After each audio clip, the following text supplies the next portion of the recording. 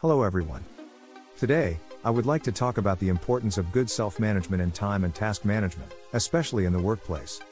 As we all know, effective time and task management skills are essential for success in any profession.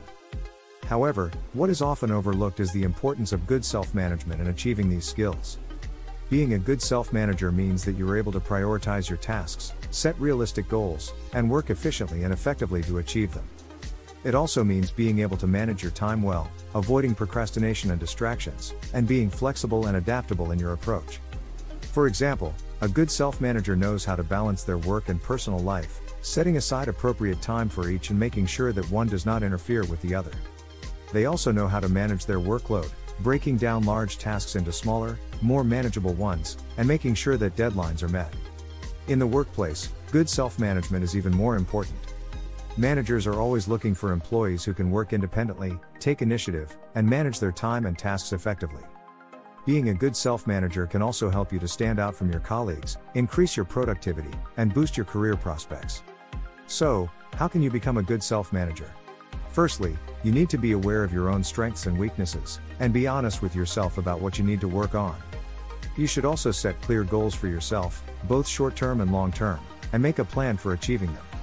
Secondly, you need to develop good habits that will help you to manage your time and tasks effectively. This might include setting aside specific times for certain activities, using a to-do list or planner, or finding ways to minimize distractions and interruptions. Finally, you need to be willing to learn and adapt as you go. Good self-management is not something that can be learned overnight, but rather something that requires constant practice and refinement. By staying open to feedback and new ideas, and being willing to make changes when necessary, you can continue to improve your self-management skills and achieve greater success in your personal and professional life. In conclusion, good self-management is an essential skill for anyone who wants to be successful in their career and personal life.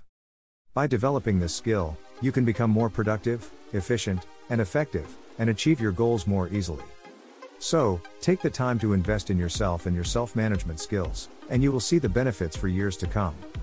Thank you for listening. Thanks for watching. Jobs and Career in Biomeditech.